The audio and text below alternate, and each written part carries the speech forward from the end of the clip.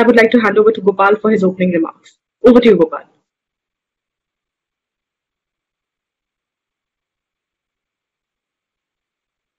Gopal, you're muted.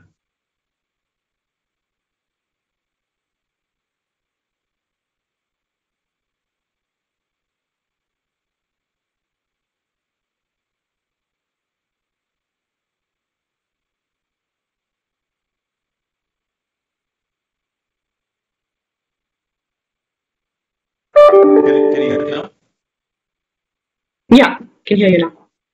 Yeah, I think I was muted from the back. Okay. So thank you, Komal. Good afternoon, ladies and gentlemen. Thank you for joining us today for this webinar to discuss our results for the second quarter ended 30th September 2020, which we announced yesterday. Present with me on this webinar today are Badal, Harjeet, Nakul, and Komal. Last month marked the 25th year anniversary for Bharti Airtel. It has indeed been a very eventful journey, from laying a strong foundation in telecom in the early years to rapid growth, and now to the shift of us becoming a powerful digital services provider. This year in particular has been truly unprecedented. The outbreak of COVID earlier in the year changed everything. Yet we continue to serve our customers and the nation brilliantly. I am particularly proud of how our teams went above and beyond the call of duty to serve our customers. The real reason we were able to recover so quickly was because of our people and our investments in digital over the last few years. We were able to respond with agility, reorient many parts of our business model, and focus on what matters, serving our customers. This is why our performance in the quarter was strong. We showed healthy growth across revenues, margins, and customers. Our consolidated revenues grew sequentially by 7.7%, while the India business grew by 6.6% in a quarter that is normally weak because of seasonality. Growth was broad-based across the portfolio, though the star segment was mobility at a growth of 7.4%. With operating leverage also kicking in, we reported an overall EBITDA margin of 46%. Let me now turn to each of our business segments, and let me start with our homes business. I believe that the broadband category is at a cusp in terms of growth. With COVID as the trigger point, we're seeing an increase in work from home, in online education, and in streaming services. All of these need reliable high-speed broadband. We are therefore doubling down on broadband through four approaches or four things. First is the rapid expansion of our own coverage. We added 1 million home passes in the cities during the quarter, that is in the cities we are present in. Second, the acceleration of our LCO partnership model. During the quarter, we expanded to 29 new cities.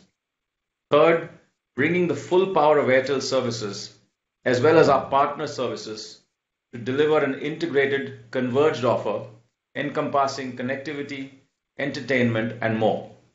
Our Airtel Xtreme bundle now combines the power of Airtel Xtreme Fiber, unlimited data, the first of its kind Airtel Xtreme Android 4K TV box, and access to an intuitive customer face which is delivered seamlessly across screens.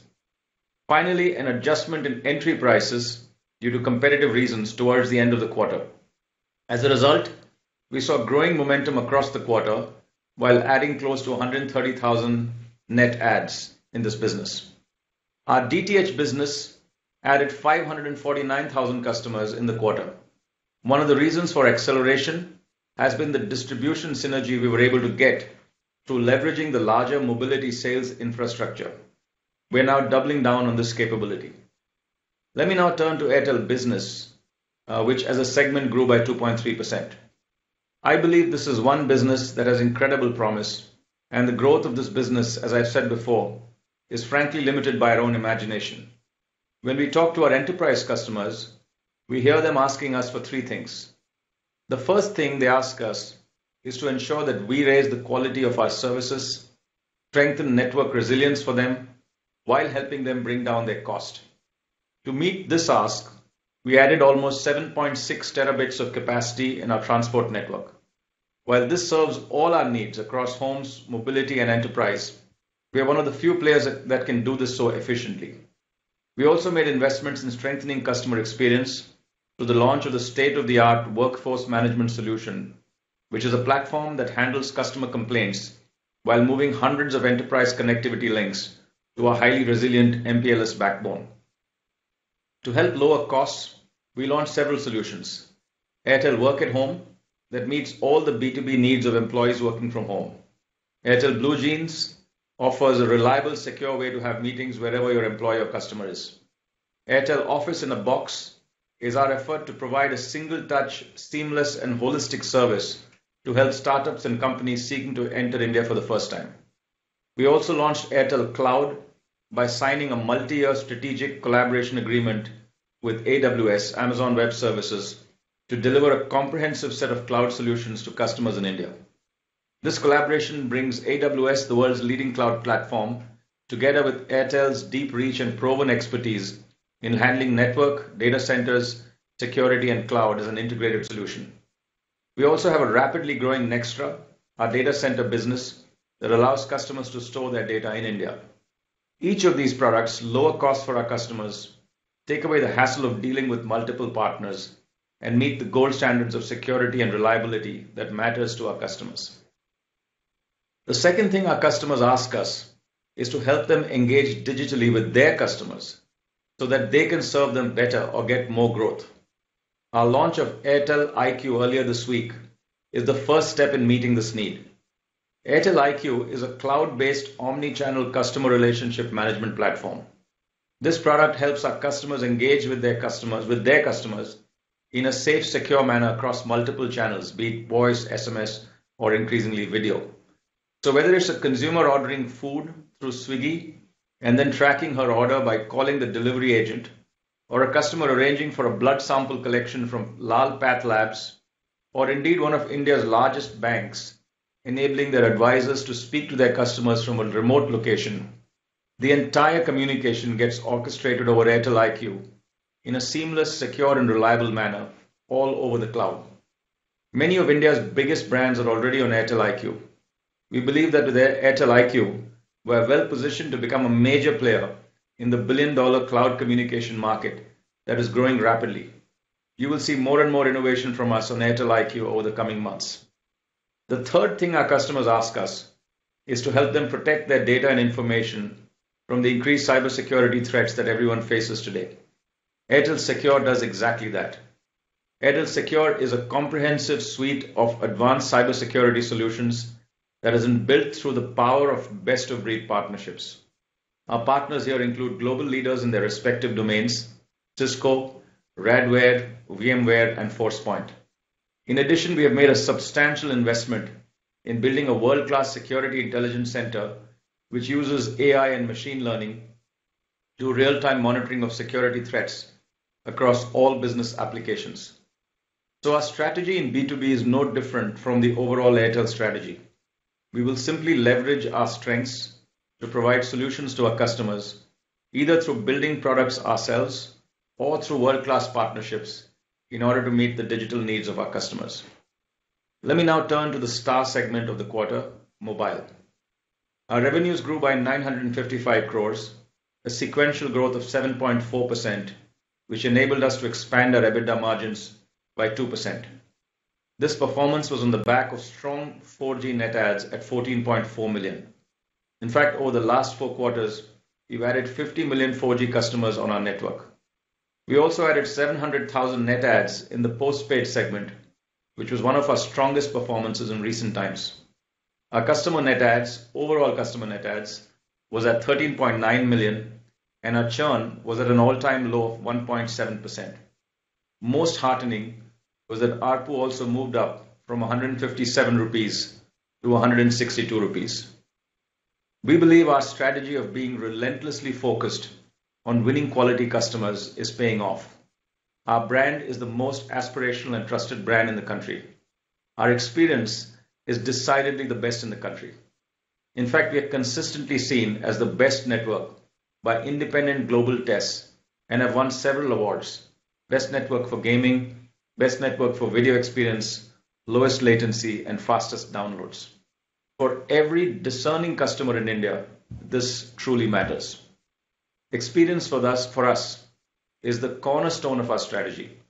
We therefore continue to invest in experience. Last quarter, we added 5,047 sites. With this, we are now at above 200,000 physical sites. We've also ramped up densification of our networks through solutions such as adding sectors, adding twin beams, refarming our spectrum, experimenting with features that enhance spectral efficiency, and adding massive MIMOs. Our voice over Wi-Fi solution is now being used by around 13 million customers who've seen a significant improvement in their indoor coverage. We've invested in several tools in our state-of-the-art network operating center at Manesar that's allowing us to diagnose and fix problems in a very granular and real-time manner. Our entire company is unified by a single purpose: to deliver a superior experience.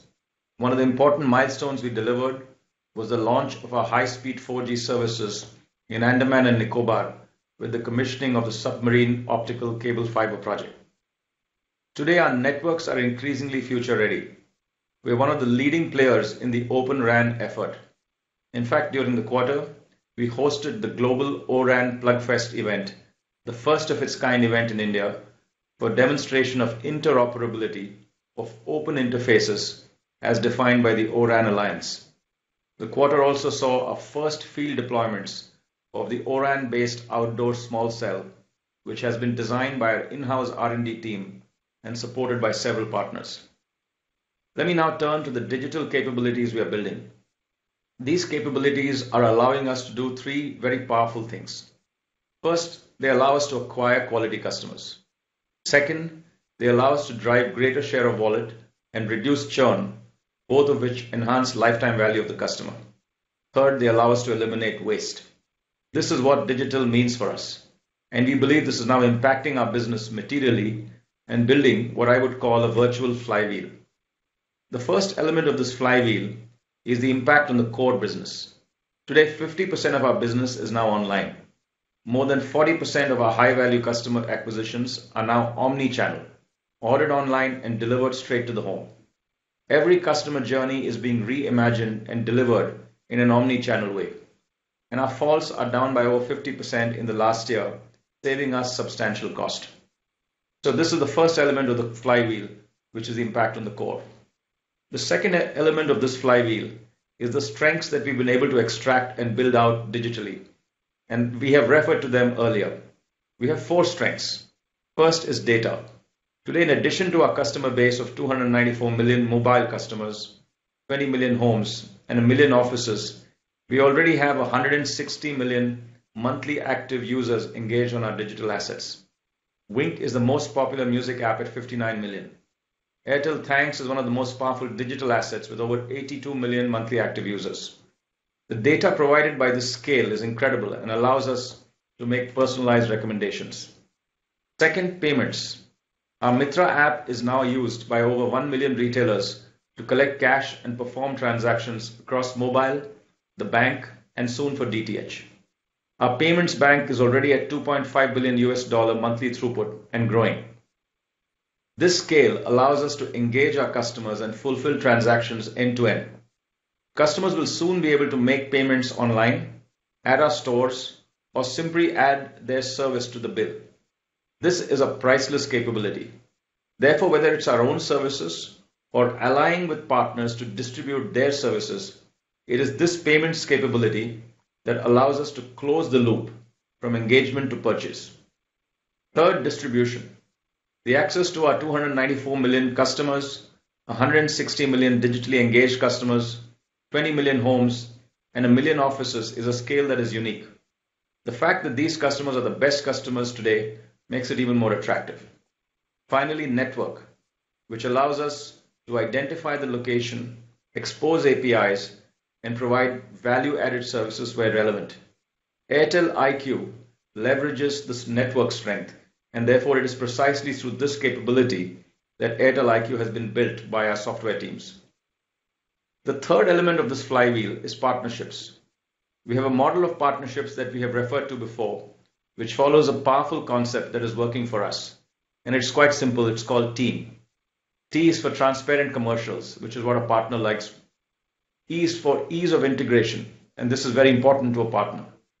A is for accelerated adoption and discovery of partner services on our platform, and M is for mutual growth.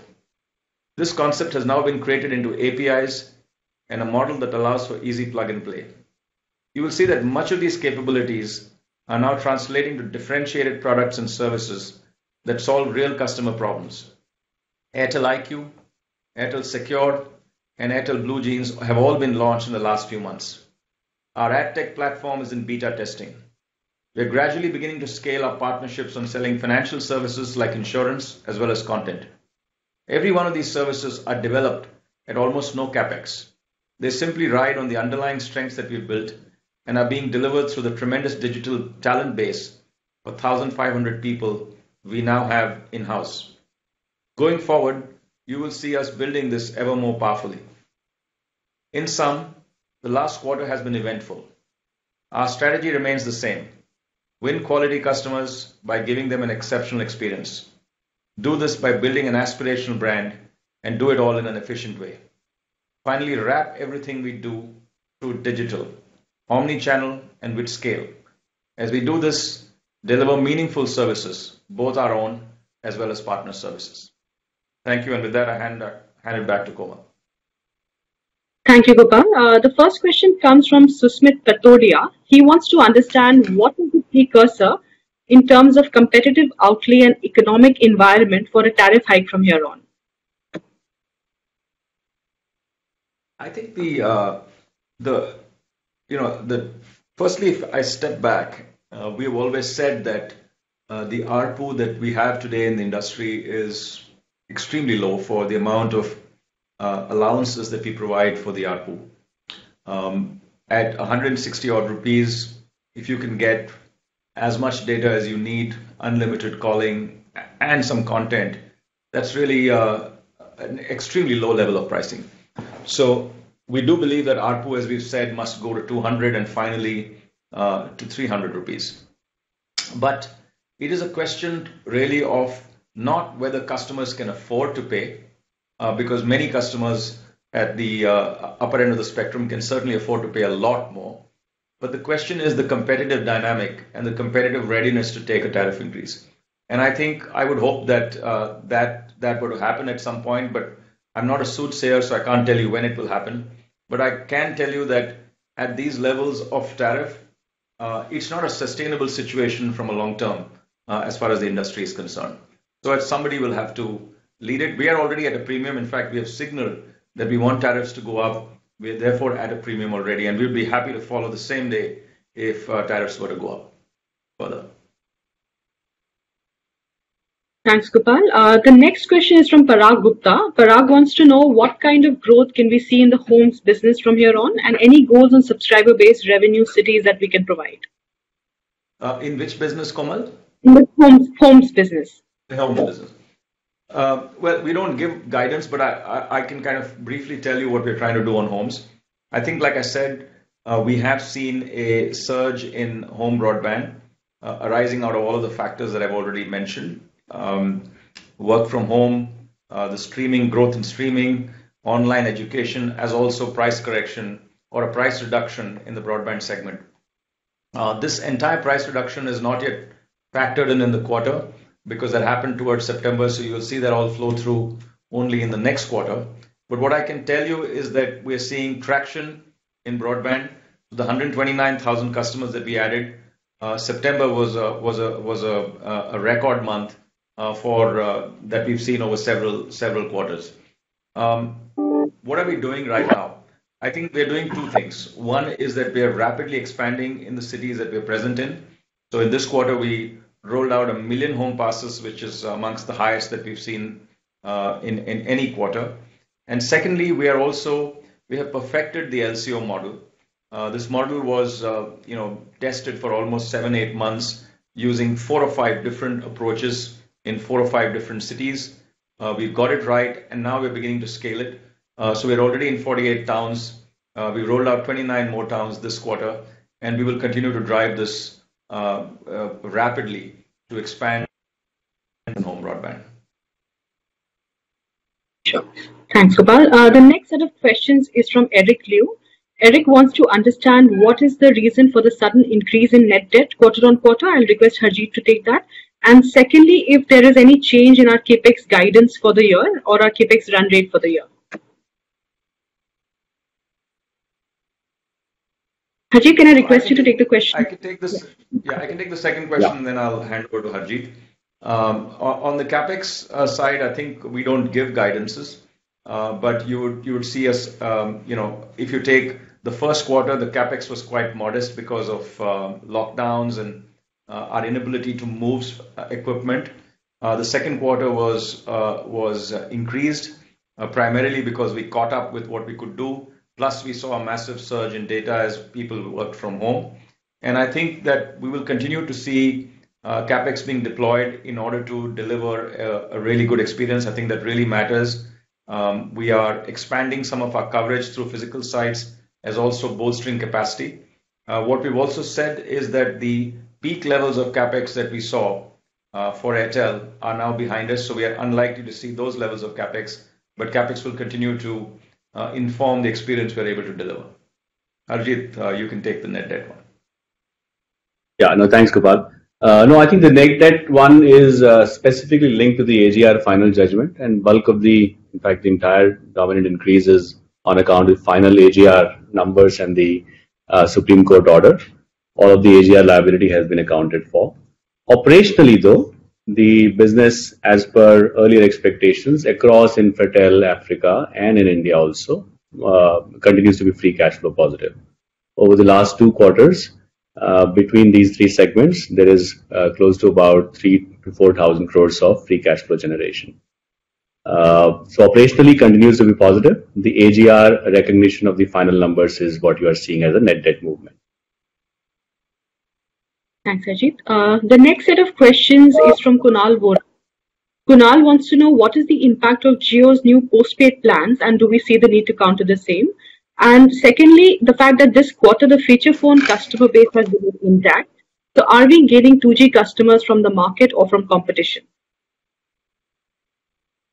So I think the postpaid business, I will not comment on competition, but I will tell you that, as far as the postpaid business is concerned, we've seen strong traction in the quarter. We saw an addition of 700,000 net adds. This came from, I would say, 2 or 3 things. One is our omni-channel capability. Close to 40% of our high-value acquisitions are now omni-channel, which is being, where people are ordering online and it's getting delivered straight to the home. And we have really perfected that model. The second thing that we have done is actually stepped up acquisition from some of our corporate customers with this on the strength of our experience that we are delivering. We're seeing traction there. And the third part is propositions along with the execution in the at our stores, which are really something that we're very proud of in terms of the experience that we are broadly able to deliver through our customers who walk into those stores. As far as 2G is concerned, I think that our net adds that we saw, the overall net adds that we saw on 4G as well as at an aggregate level, comes through a combination of people coming into 2G, people getting upgraded directly from 2G to 4G, which is our organic upgrades, as well as portings from some of our competitors. So I think it's been an aggregate story that plays out. Thanks, Gopal. Harjeet, the next set of questions are for you. People want to understand what are the timelines and quantum of divestment of the Infratel stake, if any plans at all at the moment. Sure. No, I think the merger is now formally approved, including the revisiting to the deal situation that had to happen between the counterparties, VPLC's lenders approval, and subsequent to that, even the NCLT final approval has been received last week. We expect in the next maybe 10 to 20 days, depending upon how the final reconciliations need to happen for closing adjustments, the merger to be through. So immediately post that, I think this is where we need to evaluate the strategy for what could be the final independent tower coexistence model. In the shorter term, as you know, 37% will be owned by Airtel, 28% subject to all of these trued up for closing, will be owned by Vodafone PLC, and Vodafone India will be cashed out for their shareholding in the Indus business. So in any case, there is a sort of a diversified control, senior independence in the way the equity structure will look like as the combination happens. From where the stock price is and or factoring in what the realities of the markets are, each sponsor may have their own view on monetizing at which point in time. Thankfully, with the overall leverage situation for Airtel as a group, which included a lot of equity injections that had happened till last quarter, and also some of the equity-like instruments that we had done. The leverage of global Airtel, including Africa, is sub 3 at about 2.9 turns. All of these segments are relevantly self-financing. So the leverage-driven monetization trigger is not there. So I think it's more a business decision, more also staying true to what the true value of the asset is. And as that shapes up, we'll come back to you on what the timelines for any monetization activities are. Otherwise, the merged entity continues to serve each operator in the market. Thanks, Ajit. Gopal, the next set of questions is around 5G. What is our aspiration in the 5G landscape? And if you could provide some more clarity on the news around Bharti developing local 5G gear ecosystem via own R&D and US Japanese partners. I think that, we believe that the 5G rollout in India is still a couple of years away for various reasons. Number one is that the ecosystem is still nascent. Device prices are still anywhere between $700 to $1,000. Applications are still being developed because what really 5G gives you is incredible speed and much lower latency. And low latency applications are really industrial applications, and therefore some of these applications are yet to be developed. The ecosystem is growing.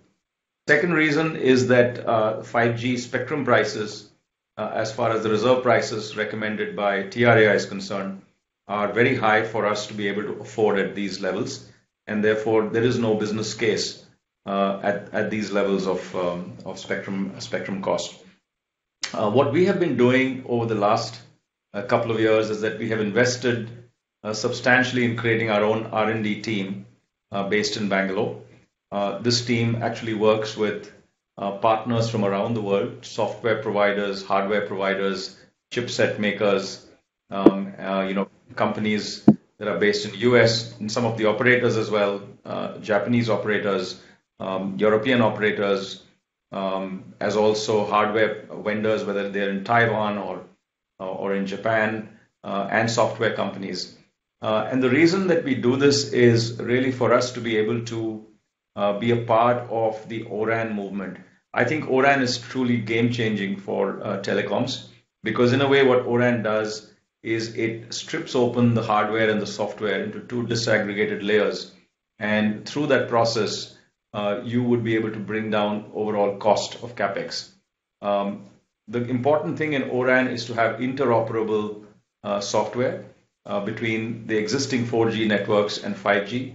There are some markets in Europe and the US where through the X2 interface opening up on O-RAN, now it has become interoperable. We are examining this closely, as I mentioned in my speech. We are part of the O-RAN board. We were the pioneer operators in India to actually run the global O-RAN Plugfest. All of this is our effort to really try and understand this ecosystem, be part of it, and shape it. As a part of our O-RAN effort, we have developed our own 4G small cells, indoor as well as outdoor, and commercially deployed them. These are all small cells that we've developed in-house using software provided by Altiostar, using hardware provided by Sercom in Taiwan, and kind of configured it together to bring together a solution that is plug and play and that can actually operate in any network provided by any equipment provider. And I think this is the precursor to what we would like to do even on 5G. So we are studying the space closely. That does not mean that our traditional partners like Ericsson and Nokia and the others will not be important. All of them will be as important. And we will work with every partner to really move towards O-RAN and open up the interfaces so that we are able to get able to actually have interoperable networks going forward. That's really what we're trying to do. Thanks, Gopal. The next set of questions is around Airtel Business. Maybe, Badal, I'll request you to take these questions. Could you provide some color on the YOY EBITDA margin expansion for Airtel Business? And do you think it is sustainable? Yeah, I would say that it's very important to look at the Airtel business on a sequential basis. If you look at the last 4 quarters, our EBITDA margins have been hovering around 37%, and it's been fairly consistent to my mind. If I were to look at YOY, one of the key challenges which we see in the initial first 2 quarters is on account of bad debt, which we have been able to manage substantially better in the current environment and the current year. So I would say that the current level of EBITDA margins and EBIT margins are fairly sustainable for Airtel business.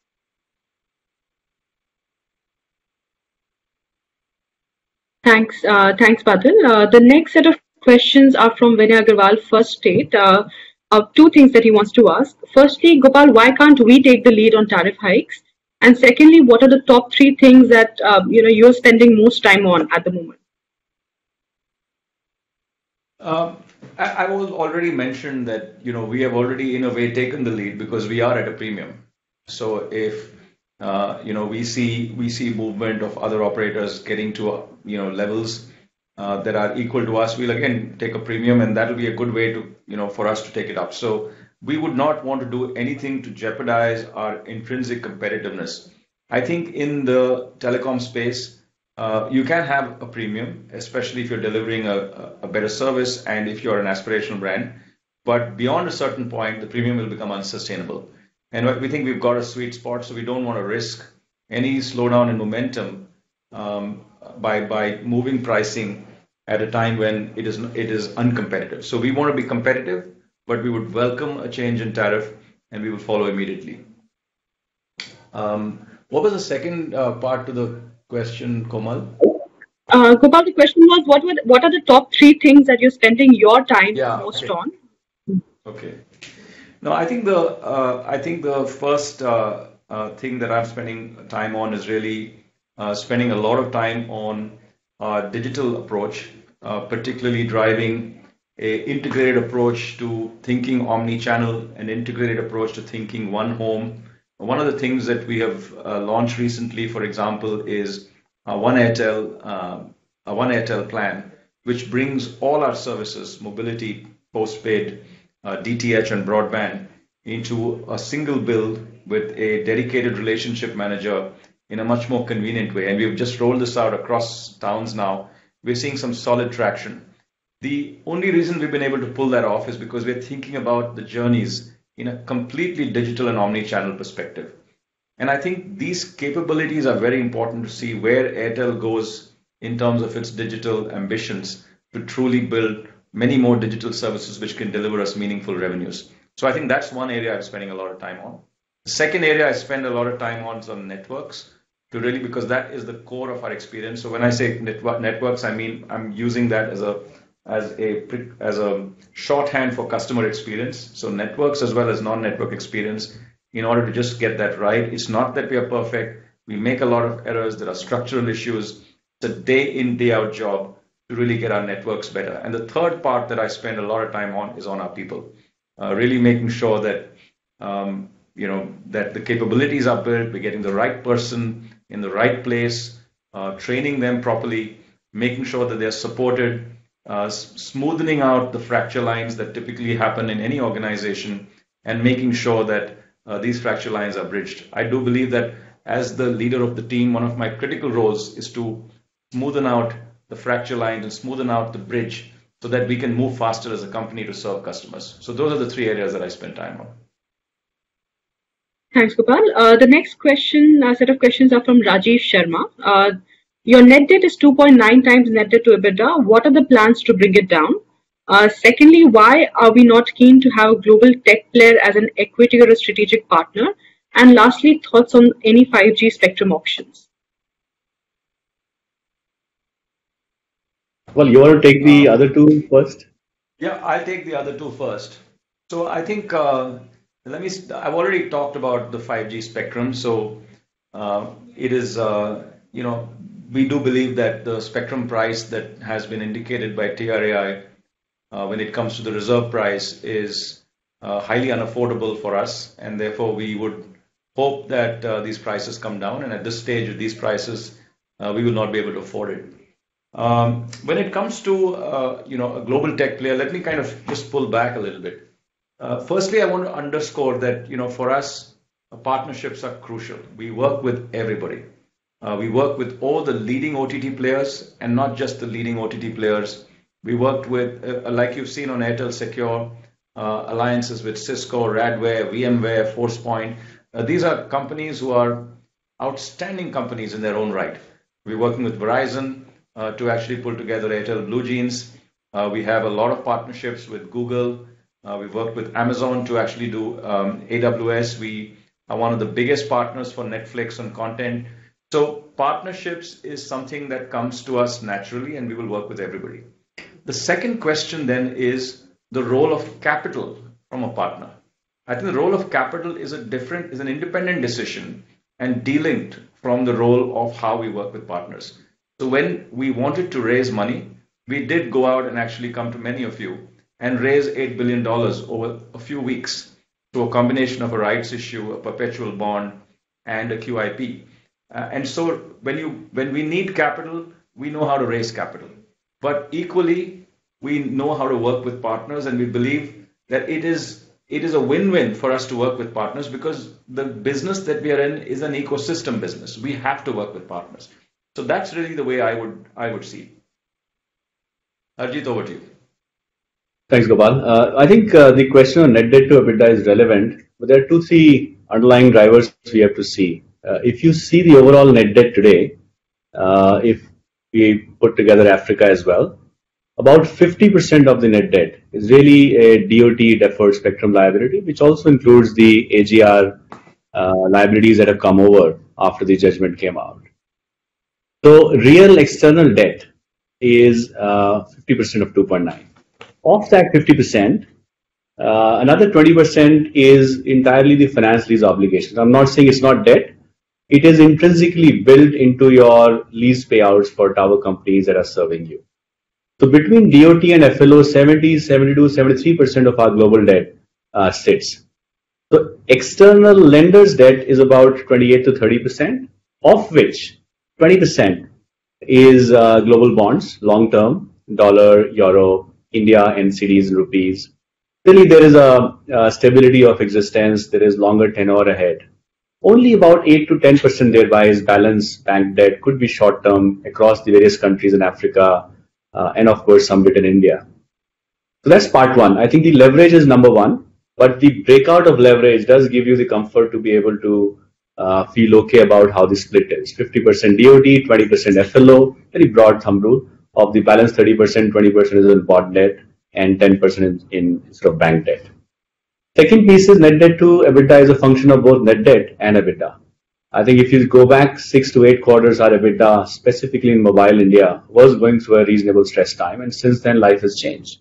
So if you put together the combined EBITDA, which is close to 12,000 crores this quarter, it was about 6,500 crores about 12, 14 quarters ago.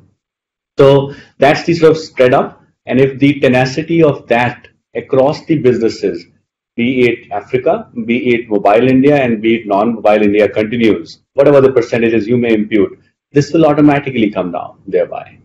So with that in view, there is no specific requirement to have net debt specific initiatives, albeit you will have sometime or the other further proceeds coming in for Carlyle infusion. You will have sometime or the other Tobacco monetizations. Africa as a unit does send us dividend. Infratel, after the merge go, will have more dividends coming out. So there is some auto deleveraging built in there too. Thanks, Ajit. A related question which many investors have asked us is around the conversations with rating agencies. If you could also update in the same vein around the conversations with S&P, Moody's, and Fitch. No, I think ratings have been stable. The fundamental operations risk, which historically had remained high, and a strong regulatory overhang of what really is the outcome of the situations and how is that dealt with the operating unit in terms of debt and equity mix. All of that is actually reasonably well taken care of.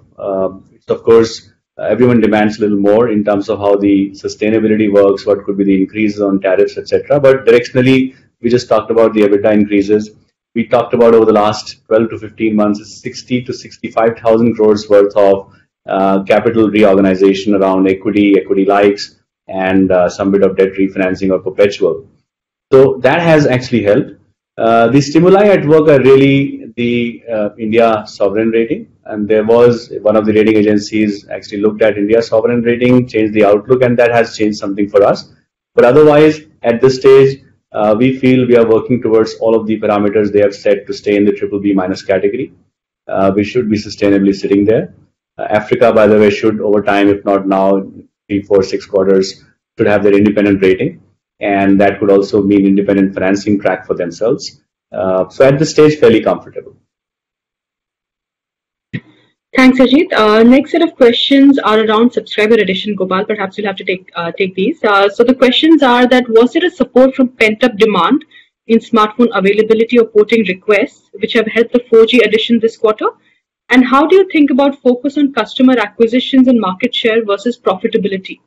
And in the same vein, what is the outlook for smartphone shipments and sales looking as far as next quarter is concerned? Okay, I think that I think that we saw a big slowdown in shipments in quarter one.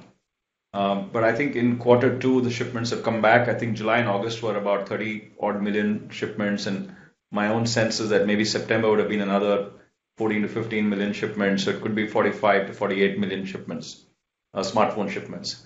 And so what was an impact in quarter one was clearly something that caught up in quarter two. I think that is one thing that we did see. If I look at our own performance, what I would say is that,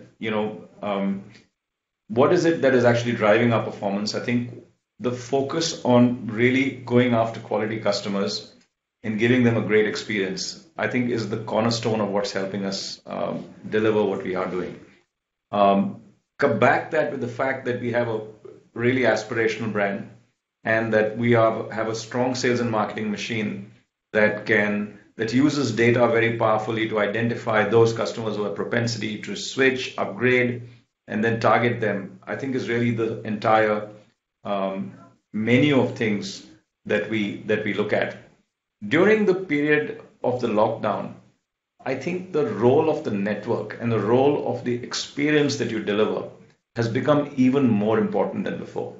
And I think in hindsight, that has played well for us because we're a business that is always focused on delivering a superior experience, a differentiated experience, a better experience on various dimensions. And I think that's come home to actually help us through the quarter. So that's the way that I see that. That as far as the current quarter is concerned, the subscriber addition numbers that we have seen, are they coming more from competition or are these new SIM additions in the market itself?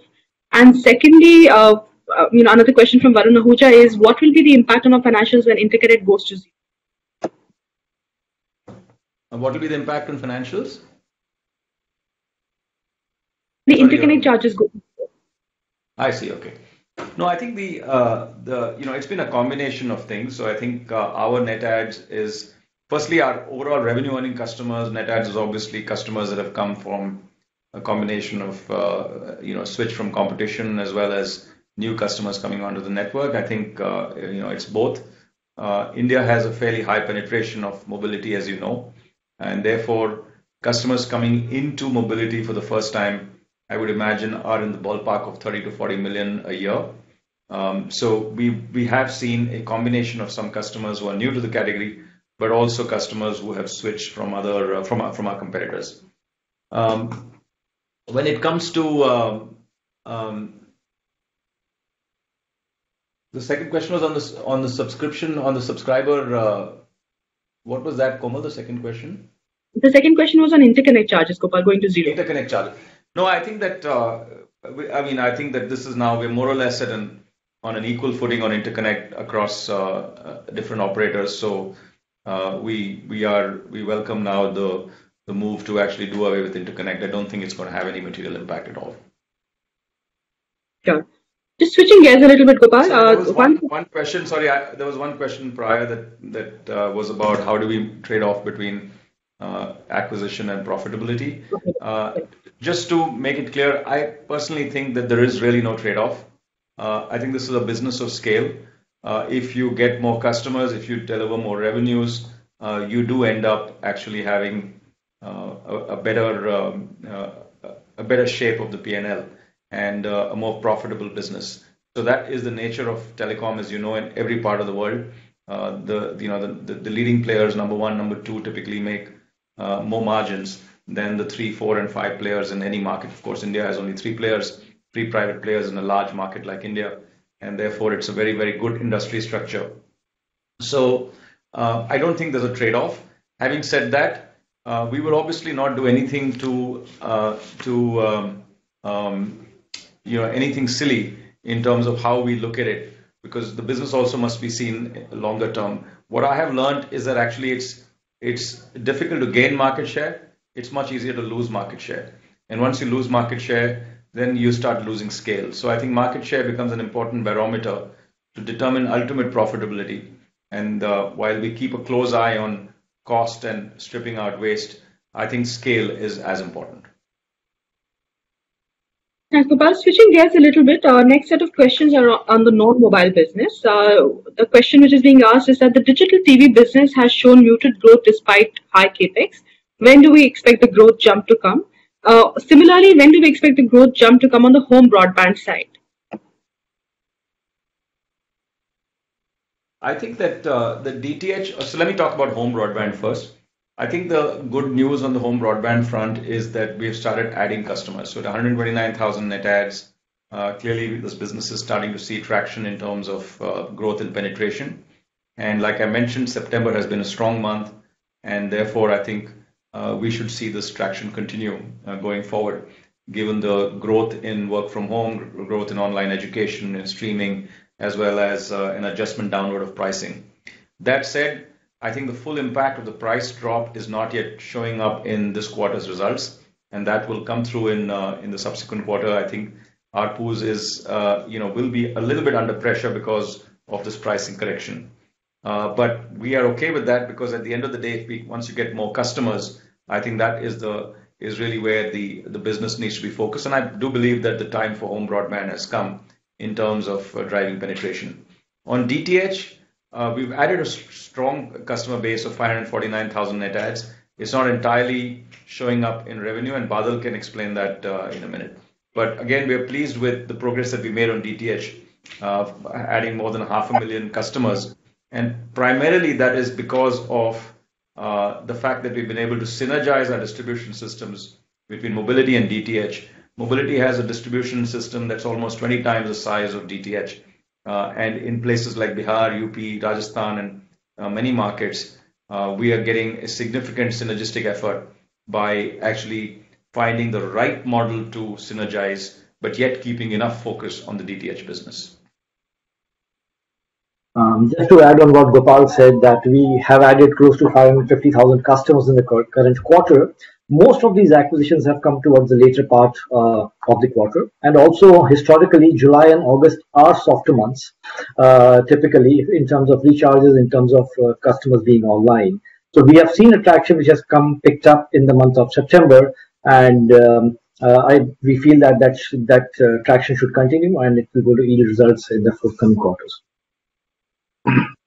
Thanks, Badal. Gopal, 2 set of questions again. Firstly, has there been any further discussion with the regulator as far as floor price of data is concerned? And secondly, our thoughts on launching an affordable low-cost smartphone? I think that there's a new chairman at TRAI. I mean, he's just taken over, so I think we've just got to give him some time to settle and take a look at this. I think the industry has through COI has asked for a intervention on floor price. Let's see where that goes. I don't want to comment about that beyond what COI has already said. When it comes to a low-cost smartphone, I think we've seen the announcements of one of our competitors trying to develop a low-cost smartphone. We're studying the space. We believe that devices is The good news in India is that device distribution has remained separate from telecom distribution. And I think that's a good thing because the added cost of actually distributing devices through a telco networks is very high. The second good news is that by and large, over the last 20 years, Indian telecom has stayed away from device subsidies by and large. And I think that again is a very, very good thing because if you see the P&Ls of some of the other telcos in other parts of the world, subsidy has been quite a bane for most of the industry, and now they're beginning to peel back from those subsidies because you're incurring costs to stay pretty much in the same place.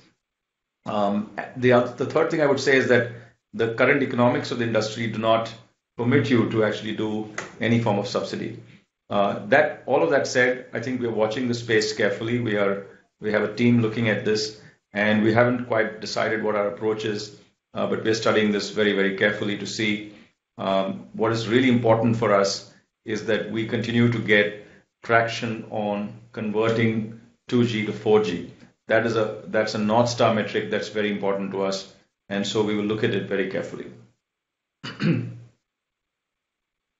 Thanks, Gopal. The next set of questions are from Rohit Chodia and few others. Hypothetically, if a 5G spectrum auction were to happen next year and competition bids aggressively, will that make us change our stance and bid as well?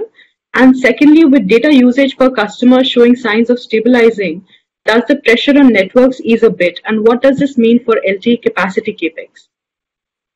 What does it mean for? 4G capacity capex, 4G LTE capacity capex.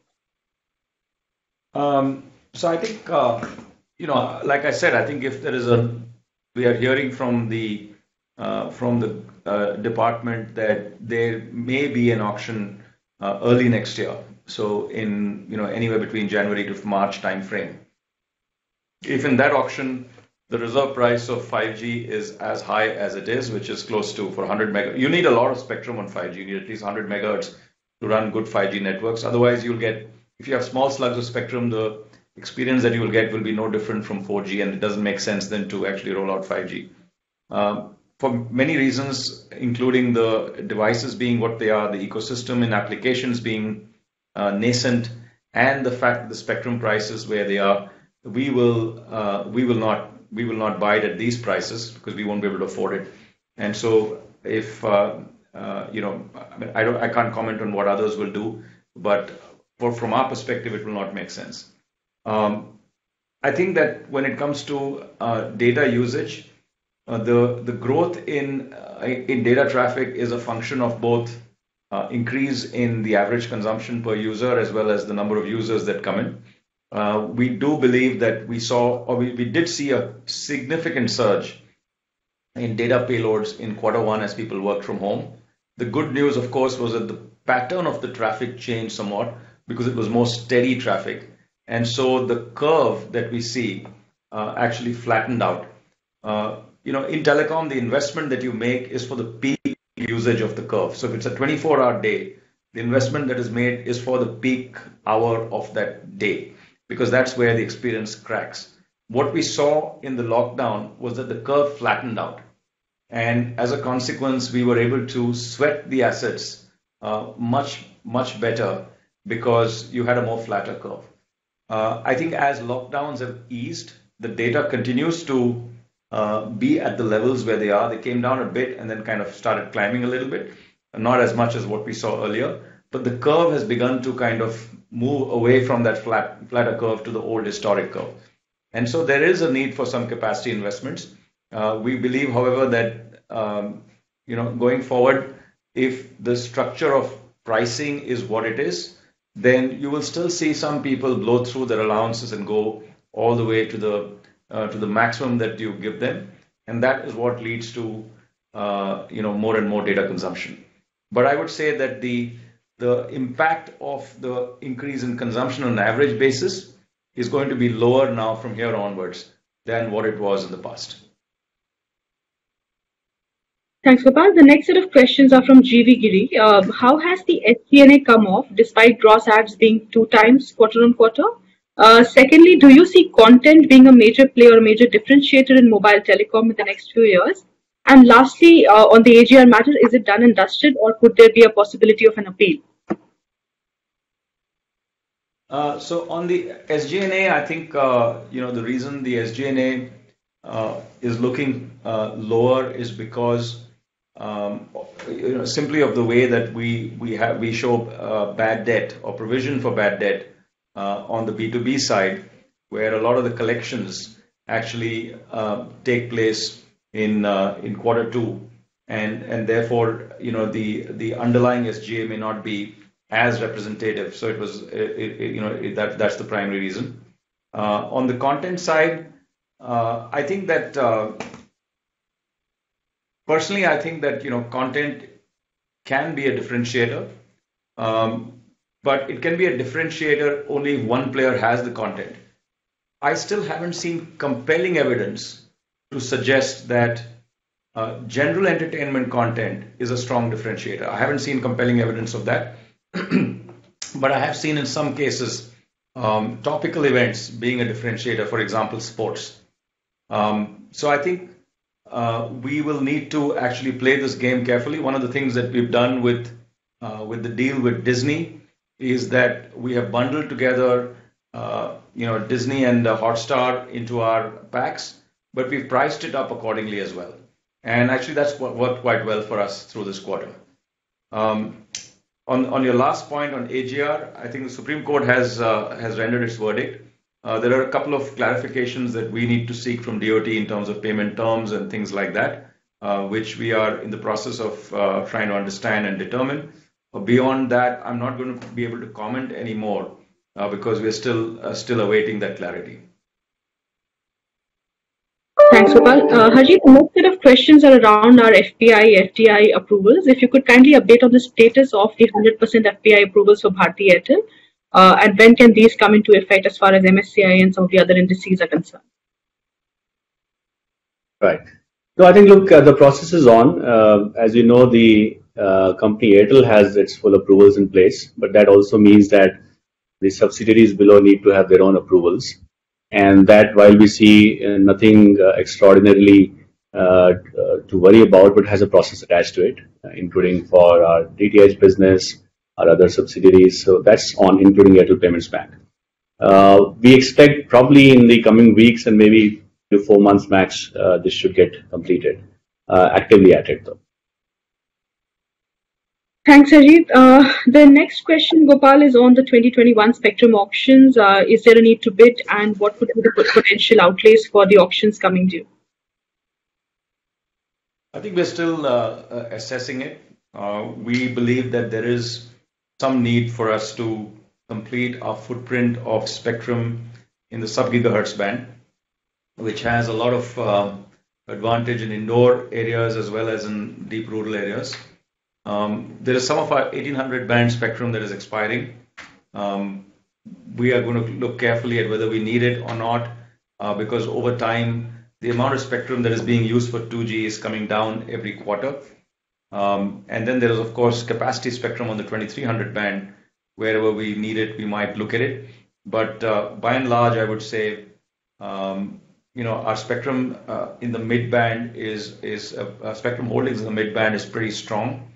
So it's the sub gigahertz and maybe some modest amount of capacity spectrum that we would look to bolster. Thanks, Gopal. In the interest of time, I'll take one last question. There are many questions which are coming through on Ghana and the reasons for our exiting Ghana without making any decent returns on our invested capitals. Perhaps I can request Nakul to comment on this. Yeah, I can do that, Komal. As you will know that the Ghana operations have been in lock the last many quarters. You would also know that we actually did a merger with Tico in 2017, which unfortunately did not help in turning around the business. In an effort to curtail the losses and post-evaluation of all possible options, actually the board of the company decided to approve the conclusion of an arrangement with the government of Ghana to transfer the business on a going concern basis to them. And as of now, the parties are in advanced stages of discussion for the conclusion of this arrangement, and accordingly, what we've done is we've taken a voluntary charge of about $25 million in the books in this quarter. We believe that this is a good news for the company because it will help us curtail our losses that we have already incurred in Ghana for the last many quarters. And Ghana, as you know, is a 50-50 JV between us and Millicom. Thanks, Nakul. With this, I'd like to hand it back to Gopal for closing remarks. Thank you, Komal. Thank you, everyone, for joining this webinar. As I said, we've had a satisfying quarter. Our strategy of focusing on quality customers and providing them an exceptional experience remains fundamental to our approach. At the same time, we are maniacal about morphing ourselves into a digital services provider by riding on our core strengths and building this virtual flywheel that I referred to. I see all this coming together to make Airtel more meaningful for customers than ever before. Thank you. Thank you, everyone, for joining this webinar. A recording of this webinar will also be available on our website. Thank you. Thank you.